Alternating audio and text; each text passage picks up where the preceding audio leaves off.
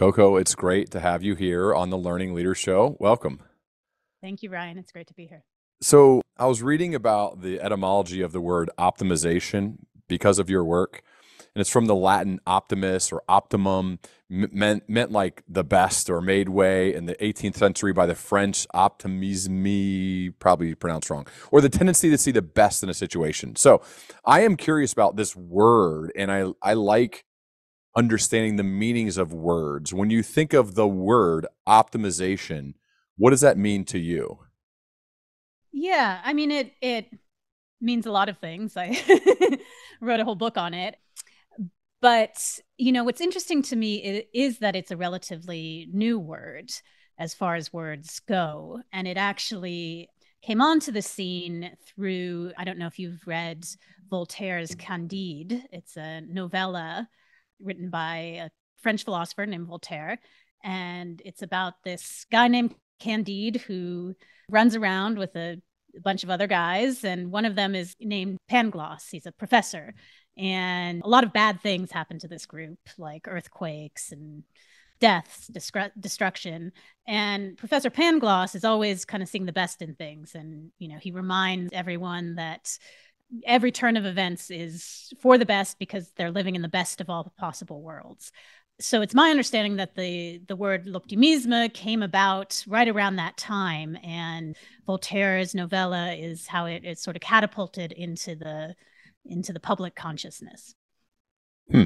And as it's evolved and more time has passed, how has the meaning of that changed, in your opinion?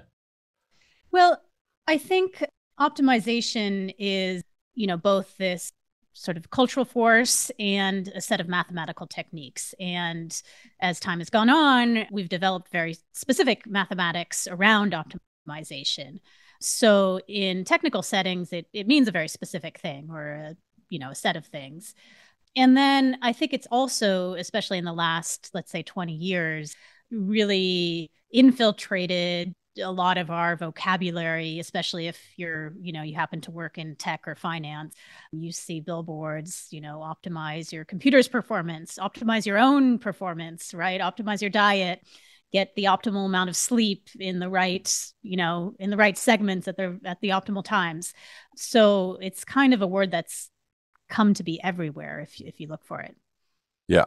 Well, I mean, I could read 10 Twitter threads in the next hour about how to optimize my life, about how to biohack it, about how to deconstruct and reconstruct my morning routine to be as optimized as possible to have a great day, whatever. When you see all of that stuff out there, maybe you don't see it, but you know that it exists. What do you think about all that? Yeah, I probably don't see as much as you because I Right. tend to stay off of As I was asking, I Twitter. got that feeling like actually Coco's probably not reading that stuff. But I look for it as kind of like an anthropologist, Sure. like Yeah. whenever I'm back in San Francisco, I just see the latest and greatest and I kind of take a photo and chuckle to myself. But what I see is a couple things. It's sort of this like any trend, right? We've in many ways lost track of what it actually means. It's what is optimization? What is optimizing? Your calendar. What does that actually mean? What would that look like? And yes, there are many Twitter threads to to tell you different ways to slice and dice that, but I don't know. I think it's a word that's definitely bandied around, but at the same time, I think it speaks to this very real desire to engineer our world and control our world and make it better, right? It's a very human desire. It's age old to make tools, and it's why we've lost all our fur. It's like we invented clothes and we invented ways to keep warm artificially. And so I think optimization, at least in the last 10 years understanding of it is kind of an apotheosis of that desire to make everything the best, your morning routine. Why is that bad? I don't know that it is bad, and I think that is a misconception or an assumption that people come into the book sometimes thinking, and it's in part I don't do a lot to dispel it myself because I'm not on Twitter. I'm a little Hmm. bit more elusive technologically speaking, but I think optimization has given us so many amazing things, right? We wouldn't have the lifespans and the health spans that we have today if it weren't for optimizations in agriculture, in transportation, in medicine, even in sort of ways of seeing the world, right? Optimization is linked, or the Venn diagram intersects with a lot of enlightenment kind of ideas. It's a search for what ideas are going to be the best to aid in our thriving. But I think at the same time, it's important to acknowledge some of the things we've lost with this way of seeing. And I could talk about those if you want. Please. Yeah. Yeah. Yeah. So I kind of group them into three categories. The first is I call slack or downtime. And it's this idea, I mean, you were an athlete, right? So you know that rest is just as important to performance as the actual active part of training. If all you're doing is exerting and training, you run yourself down and your muscles don't actually build, right? Your muscles uh, build in the stage of repair when they're resting, when you exert and then you rest. So I think we've lost in a lot of systems, right? You think about supply chain, we've optimized a lot of that slack out of supply chains such that the fragilities are more exaggerated, and when they break down in really big ways. The second category I call place or particulars. And one of the things that optimization requires, or that has allowed it to thrive as a technology, is kind of this flattening or an atomization of things, right? Making everything the same, these little self-same puzzle pieces that you can just fit together and add up and calculate and make better. So in order to optimize nutrition, we have to think about things in terms of macronutrients or calories or minerals, right? And everything is just a combination of those things and we just add them up, right? And with that, we've lost, some of the more like nuanced or holistic ways of seeing food and the purpose of food and nutrition and even the things that food is tied into, like community. So that's the second thing. And the third that I think we've lost is a sense of scale, and in particular, human scale. So optimization, you often hear it in conjunction with, scaling, right? We're going to scale things up. We're going to go from zero to infinity. And again, in order to scale, you need that kind of atomization and the automation. But with it, when we have these really big systems, but we're just a small part of them and we don't really know how they work, we don't know how all the algorithms behind our search result really truly work, we've lost that connection with one another, with the origin of things, with how things work. And I think that is problematic in a lot of ways that we see right now in the modern world. Everything you learned about this, how does it impact what you decide to do each day? Like, I don't know if you plan them or not, or they're scheduled or not, or calendars or not. Like, I'm just curious how it's impacted how you choose to behave each day. Yeah, that's a great question. I mean, I should say that in some ways I'm a recovering optimizer. Yeah. I have always, since I was a kid, been into, I've always been like kind of alert, observant, and driven, and into, I wouldn't say like habits or routine in this rigid way, but like finding ways to simplify the things that I want to do. Like I love to run, right? So, and running's a really uncomplicated thing. Like I can do it pretty much anywhere. I could do it if I have running shoes or sandals or whatever it is. And so finding ways, because I know I love that, and if I don't do it every day, I get sad, right? So finding ways to not routinize it, because I tend to run maybe at different times every day, but just kind of make it something that I do and that built into to what I want to be doing. I don't know if that answers your question, but I think at the same time, the recovering part of that is that I, especially in the last 10 or so years, I've made conscious choices that have kind of gotten me out of the grind a little bit and gotten me out of compelled optimization or feeling like I'm just part of this too fast churning globalized modern world. And I don't think it's possible to completely opt out of that, nor would I want to. But I've made choices kind of, you know, my own Like about where my you've own chosen, preferences. like where Yes, you've where I've chosen to chosen to live? live. Exactly. Yeah. Yeah. So I So live in a share more. very Yeah. small. So where did you used to live and where do you live now? So I both grew up in and spent a lot of my adult life in San Francisco at the peak of a couple of different tech booms.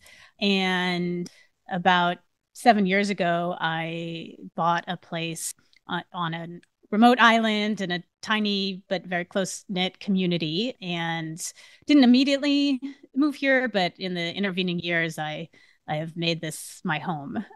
So that's definitely one choice. It's not, it's maybe not as outrageous as it might seem on its face, right? We still have internet here.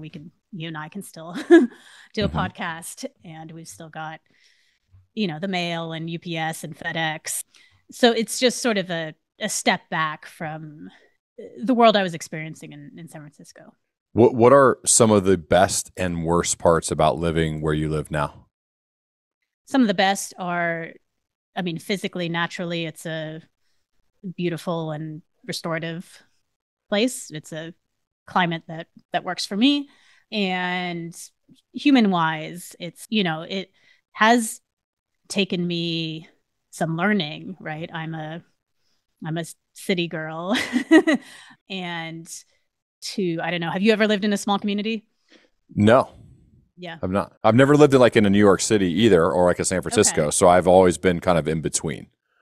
Okay. Okay. So it's a different kind of set of skills, I would say, and also experiences, right? There's nowhere you can go to be anonymous, right? You can't simply go to a different neighborhood and go to a coffee shop and read a book undisturbed, right? Because you go to the grocery store and you're going to run into 10 people and have to catch up and so on and so forth. So which has its pros and its cons.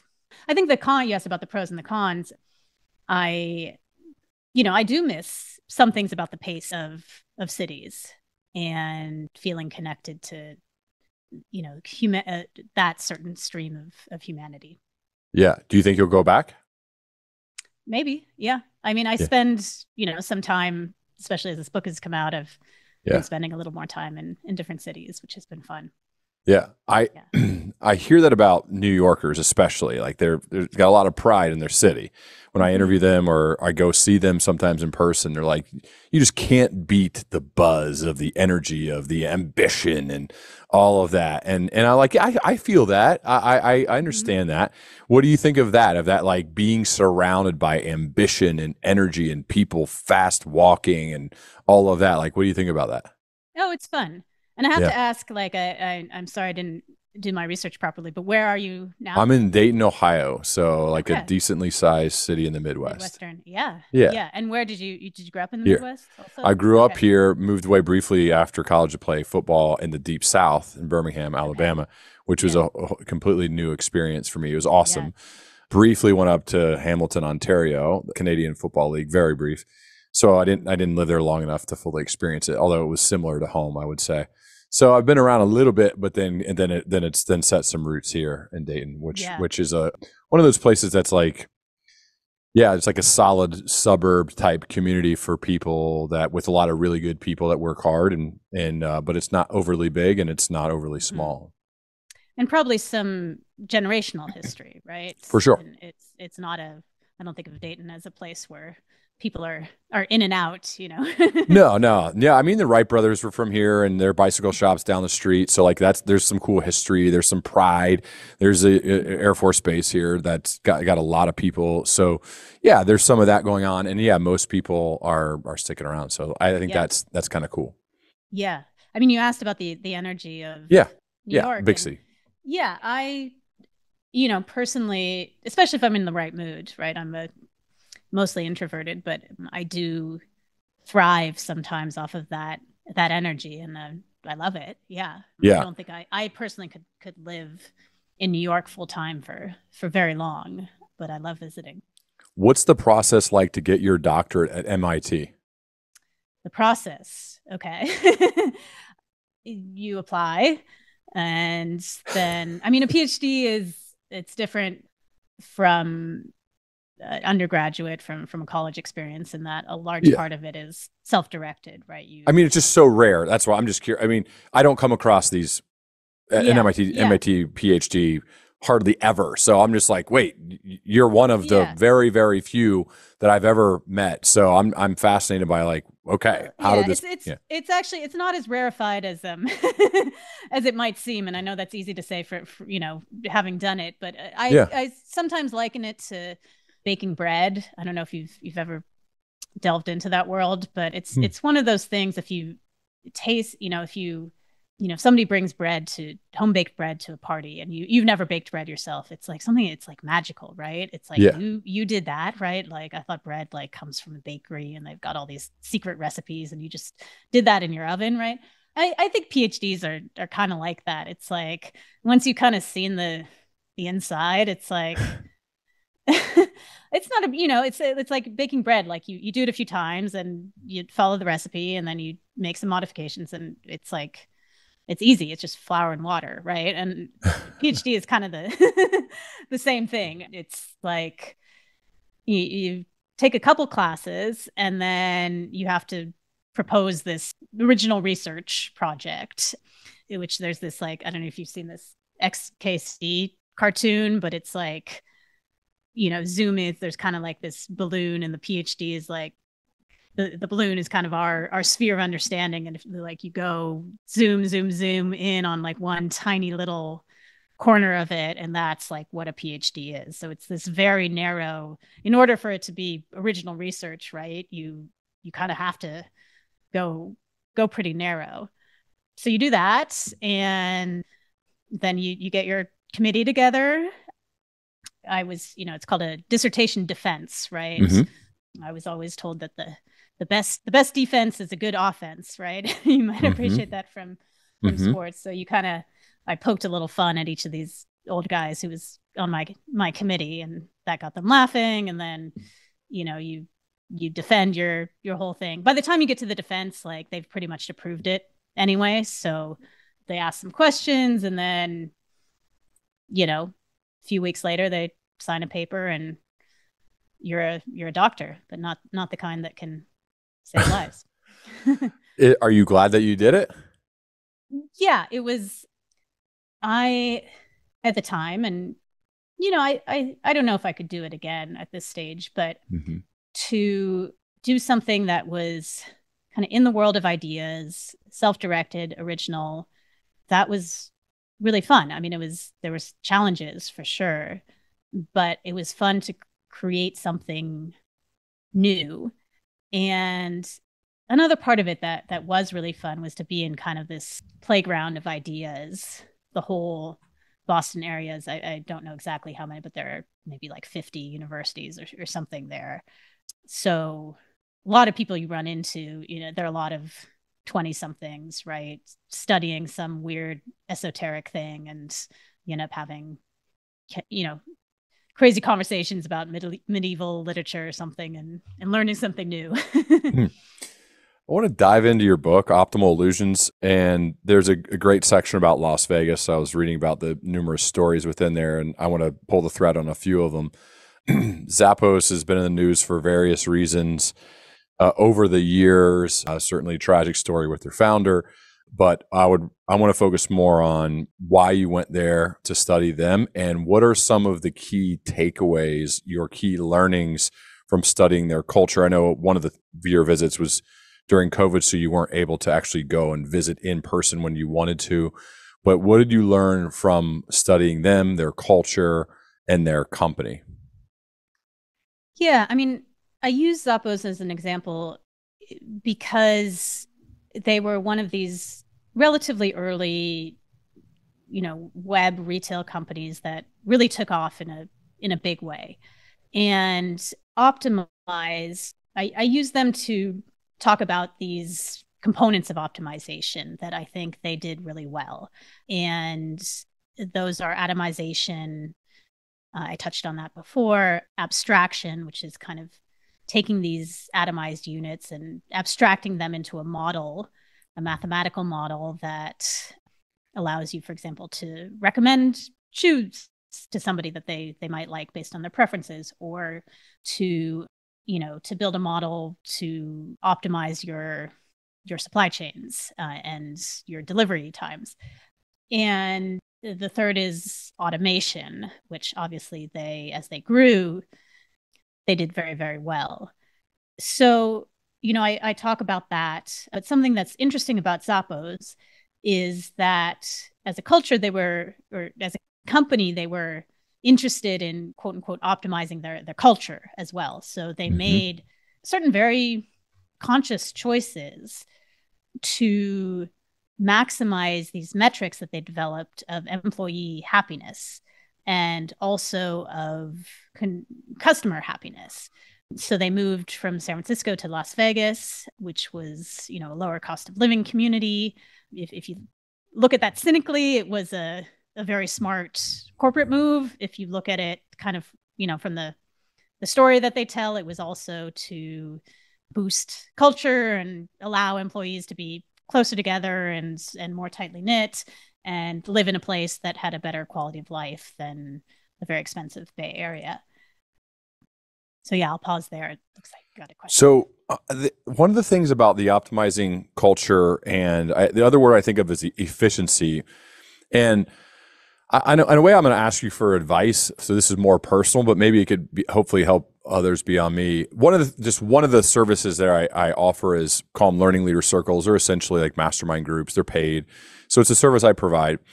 And when I meet with like friends, MBAs, I've got an MBA, so I understand what the world's like. But they look, say, "Hey, look at my processes," or see where like I'm messing up, or what could I do better.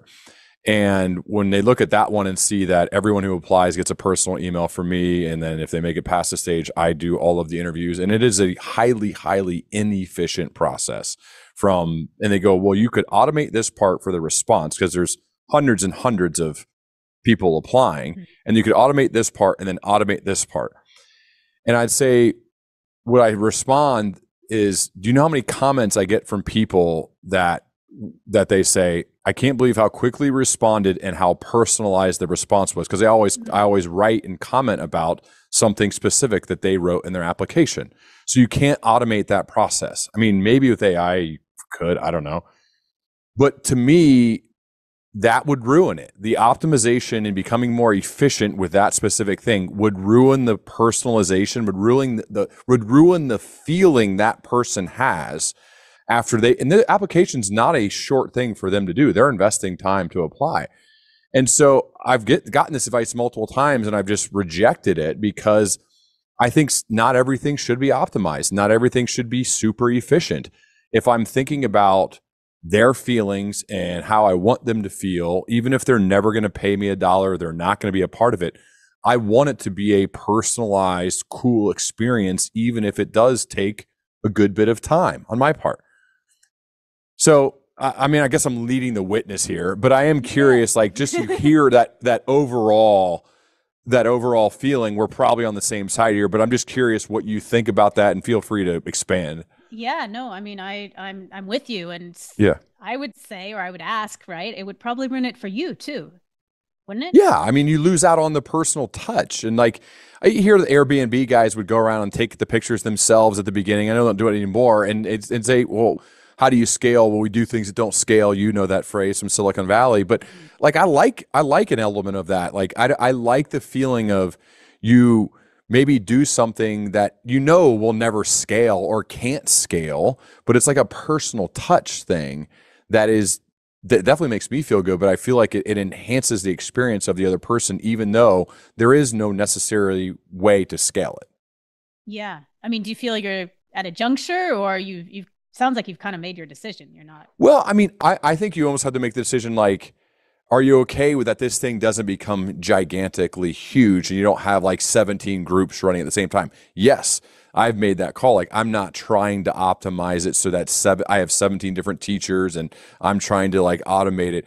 To me, I guess if you wanted to scale as a word you used earlier, you would do that. You would automate the process and you'd have other people in the thing to do it. I just don't like the thought of losing the personal touch, even if maybe it can make you more money.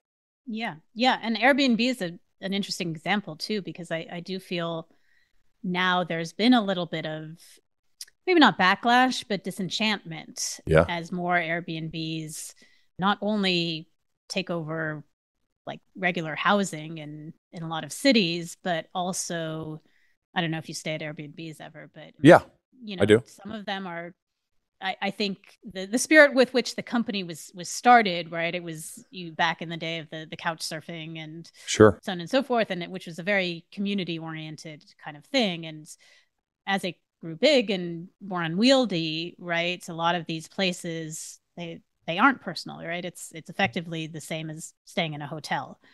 So yeah, I don't know. I mean, I do you think it's possible to maintain that as you scale? I wonder if those two things aren't in conflict. I don't know. I mean, maybe it's hard to. I'm not smart enough as of this date to figure that out. Maybe it's worth trying to, but it seems like there is only a certain amount of time. And so if you do decide you want it to be this gigantic thing and you like the personal touch and you like the personal responses, then I don't know. At some point, there is going to be a conflict there where you aren't able to do it. So, interesting thing to me is that the norm is always to say, well, this is how you've shown the market has proven that they want it. This is how you scale it. And then that's just what you naturally do, as opposed to saying, why don't we keep this thing kind of at a reasonable size that still is going to do really well business wise, but it doesn't have to like get giant so that it's unsustainable for you to have a personal touch. Like that's the part that I'm not ready to go there yet because I like that. Yeah. I like that element. It's fun. Like it's fulfilling. It's cool to be able to do that. Yeah. Yeah. I mean, my sense is that particular part of it is a relatively new thing. I mean, I you went to business school, so you Yeah. probably heard it a lot there. You could tell me, how prevalent it is this notion of scale. And I do think it's sort of driven by this myth of that everything should work the same way that the recent successes in Silicon Valley Yep. have worked. And it's like I think we're finally in the last couple of years like starting to come to terms with like not companies in the physical world, they're not Facebook, they're not Twitter, they're not Google, they don't there are physical limitations to scaling them in that way, not to mention kind of the cultural or aesthetic limitations that you point out. But we've built these like totally ridiculous funding models or belief in these funding models around like maybe what worked for like 10 companies Yeah. that are already mature at this point. Yeah. How does your business work? Like, what are all the things that you do to support yourself financially?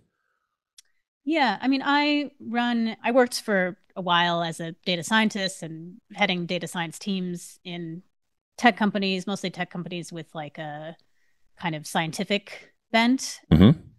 And I did enjoy, that I both hated and enjoyed that like bubbly feeling that existed around the time. But now what I do is mostly consulting. I mean, I write. I hope to write more, but I run a small consulting business where we work with, again, scientifically inclined companies, whether they're startups or larger or teams within larger companies, to help come up with whether it's modeling or data platforms or kind of a general data approach.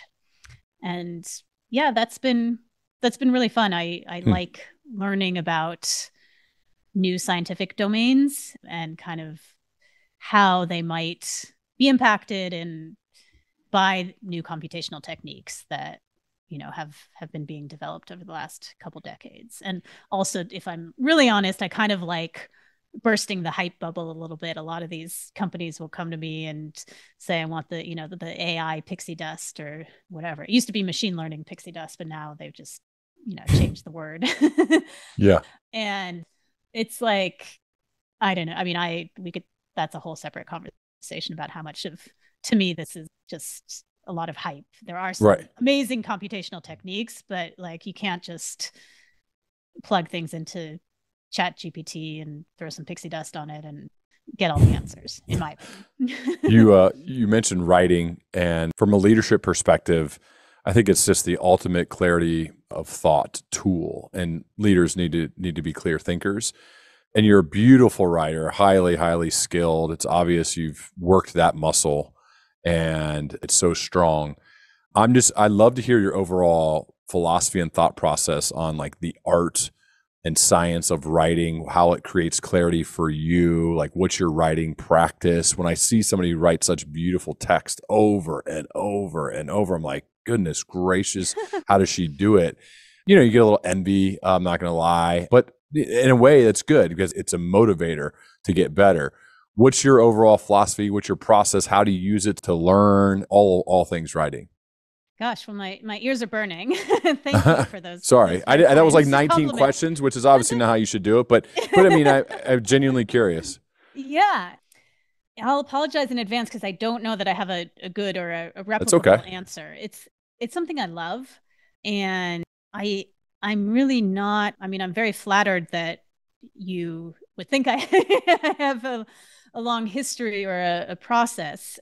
I've always written, but this is the first thing I've written that's, besides a few little articles and academic things here and there, that's for the public eye. And I learned a ton. I mean, I don't think my process was anywhere near efficient, so to speak. Not that I would necessarily do it. I think it was necessary to do it in an efficient way. Let's see, what have I, in terms of like tips? And I also don't think, I think I'm green as a writer, so I don't yet have like, the Murakami, whatever, wake up at 4 a.m. and write 1,000 words, or, all these Yeah. kind of rules that people have found they work for them.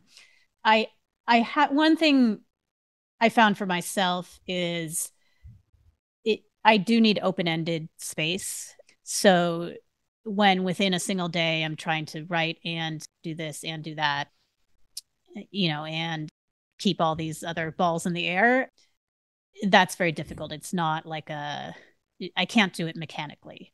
So, and I think that's true for many people, for many creative acts, right? You need kind of that time for things to percolate and for ideas to kind of emerge from the mud Mhm. is just as important as like the practice of sitting down every day at 5 a.m. and punching out 1,000 words. You said you love it and you've always done it. So did you have like a journaling practice, like as a kid, growing up, going to college? Like what was that like? Yeah, at different times in my life, I've kept journals or diaries. I love writing letters to friends. I have a few dozen short stories that are in various stages of disrepair that I've written over the years. So all of it, I keep little notes all the time. I'm scratching notes somewhere or other. Yeah. Do you write as a practice or? Yeah, yes. I think it's very hard. I published 2 books and working on the third. And the reason I do it actually is because I think there's no greater tool for learning. My first book's called Welcome to Management, and it was on that like leap from individual contributor to first time manager. And I wrote it mainly. I remember selling the proposal to a publisher because that was like a really tough time in my career where I just basically fumbled the whole thing. I mean, I made every mistake a first time manager. You hope they don't, but they do. And so it was like almost an act of trying to help others not make those same mistakes. But the interesting thing about it is, you write a book proposal. I don't know if yours was like this, or maybe it was, maybe it wasn't. But for me, Mhm. you write a proposal, and the publisher focuses so much on the marketing plan and how are you going to sell it and what's your platform and all that stuff.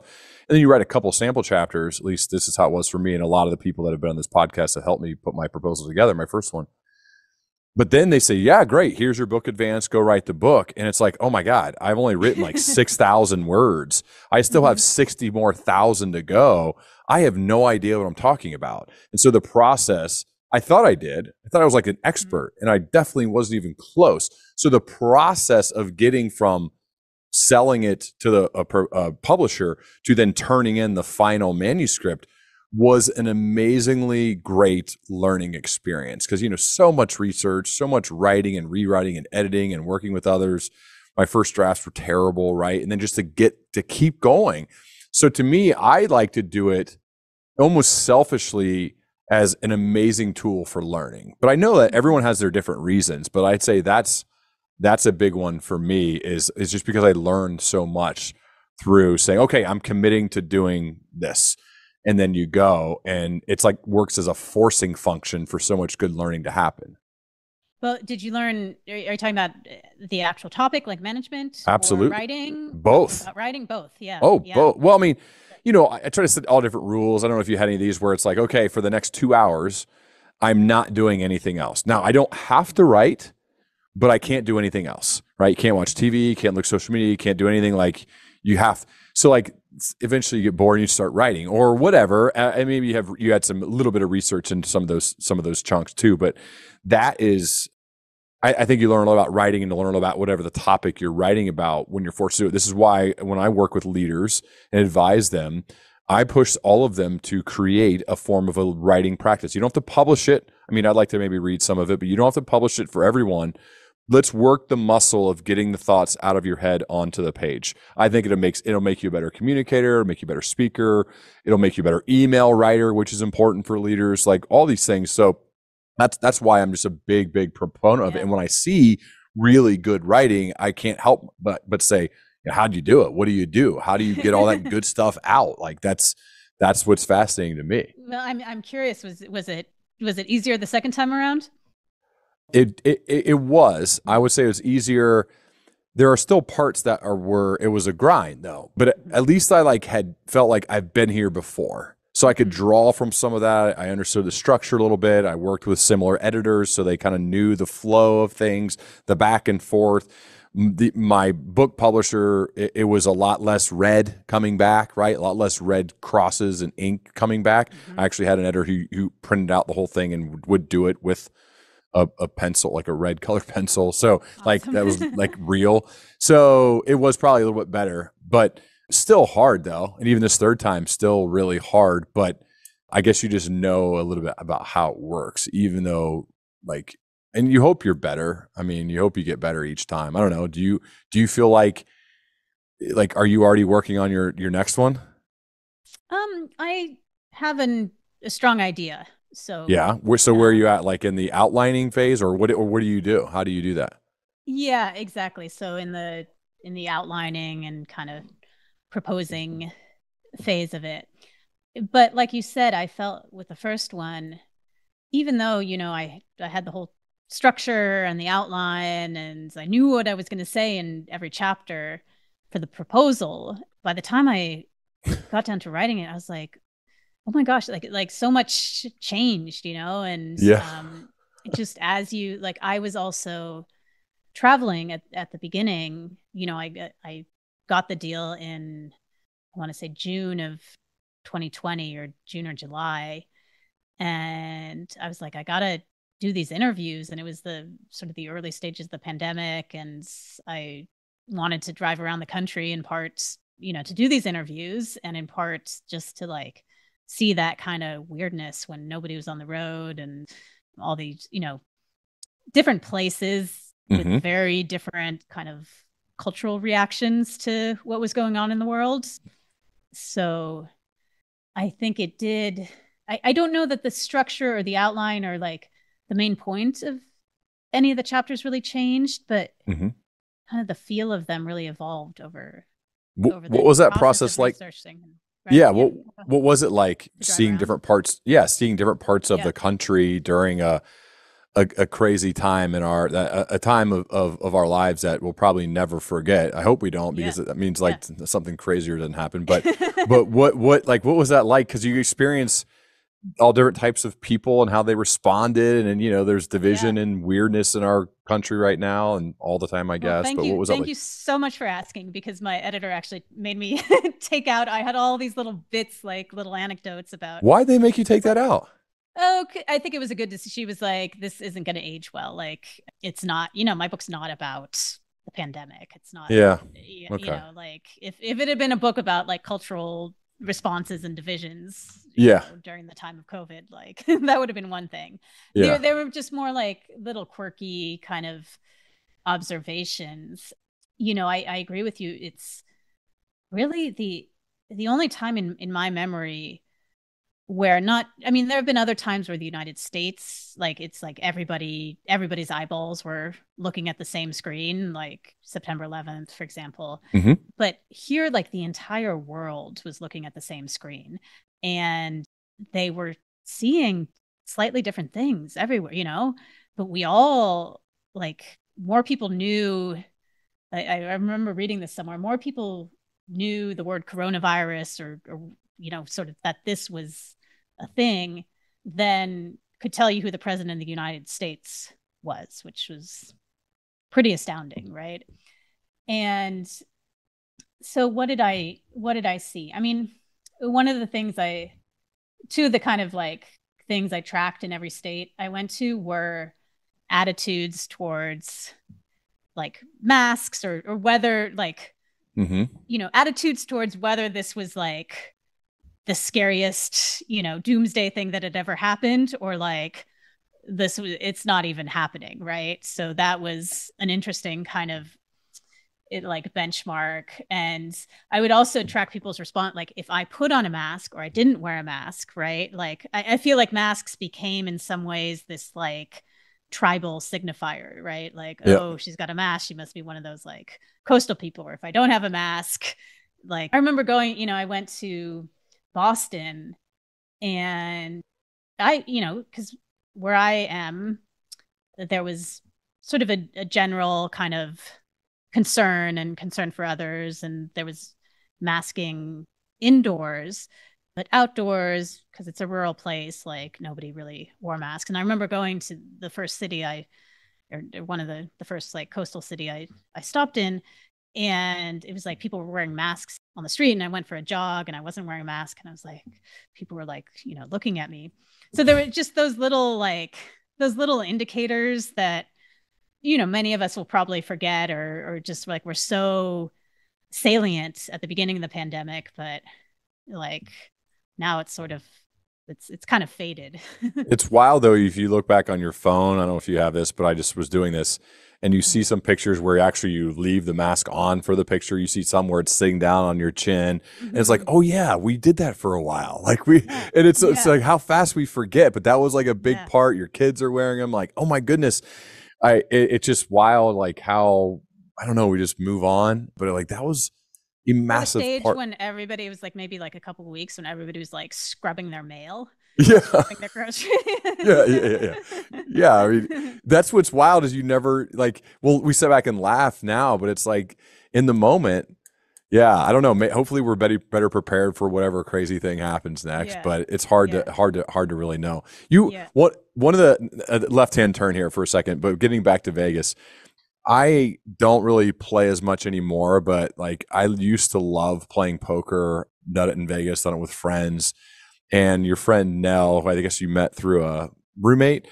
What was the purpose of studying poker, and what did you learn from studying the World Series of Poker when you're out in Vegas, and from your friend Nell? Like what did you draw from all of that? Yeah. And she's sort of a compilation of a few people I met along the way, a few female players.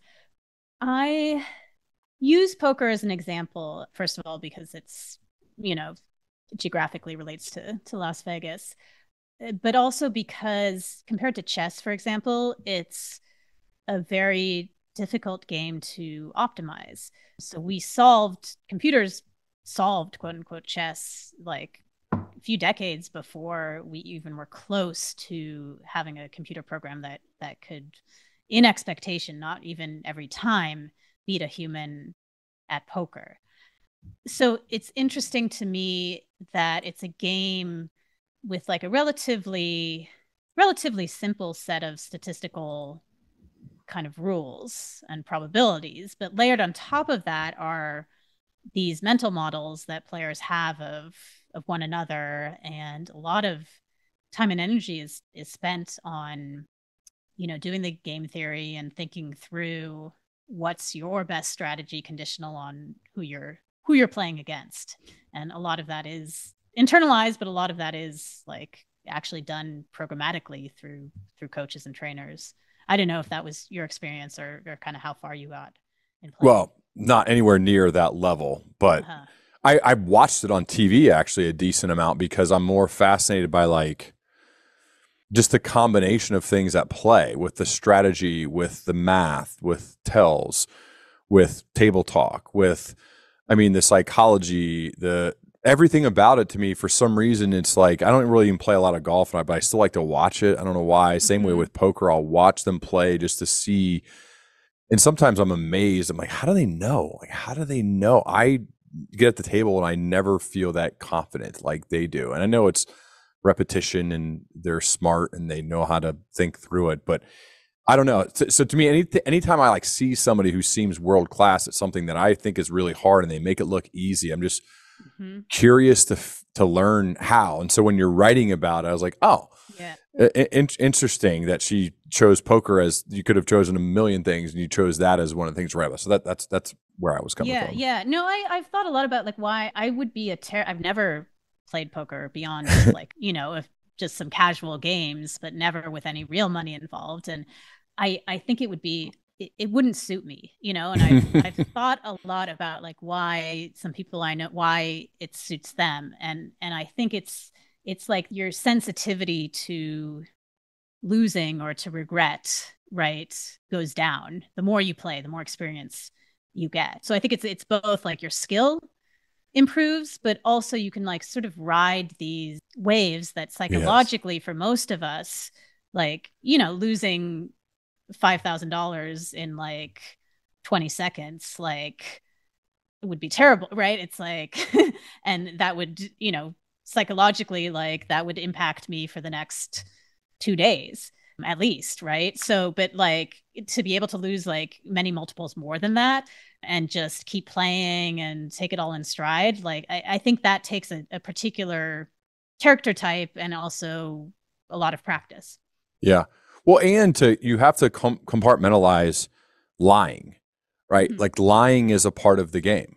You have to be good at it sometimes. You have to be good at seeing other people that, Mm-hmm. and like I'm actually bad at both because I learned over the years, I like Jim Collins talks about making the trust wager and like believing in people, and you don't have to earn trust, you've got it.